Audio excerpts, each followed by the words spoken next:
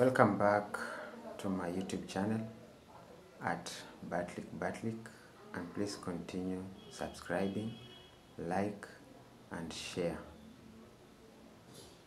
In our last video on the topic of retaining walls, we were at type number 2, which was cantilever type of retaining wall, and we said in our next video on the retaining wall topics we will be introducing type number 3 of retaining wall.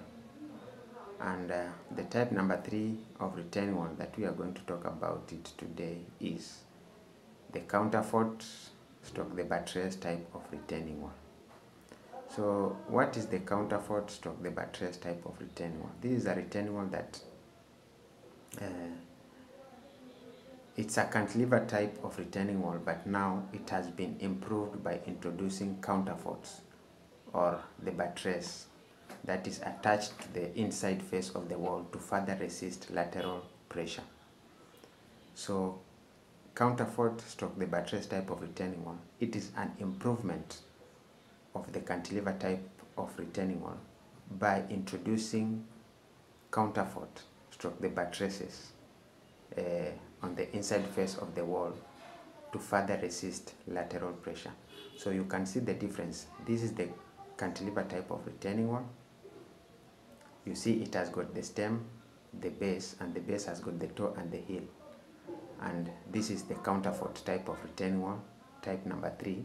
And as you can see, it has got the stem, the base, which has got the toe and the heel, and it has got the buttress wall or the counterfort wall to assist it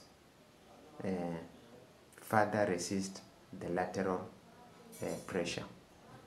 So type number 3, the counterfort / the buttress type of retaining wall, this is its illustration.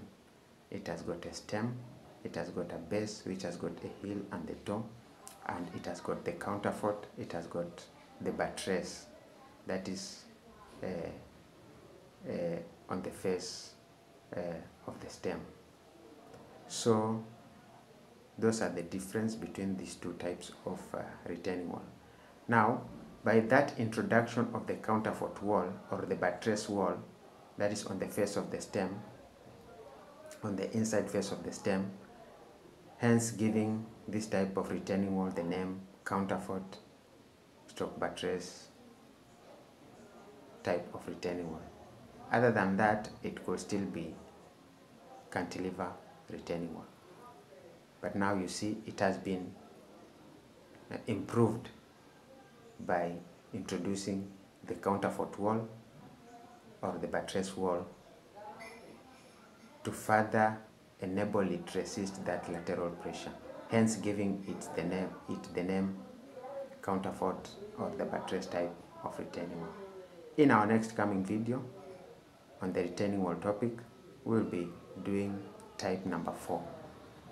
Thank you, like and share.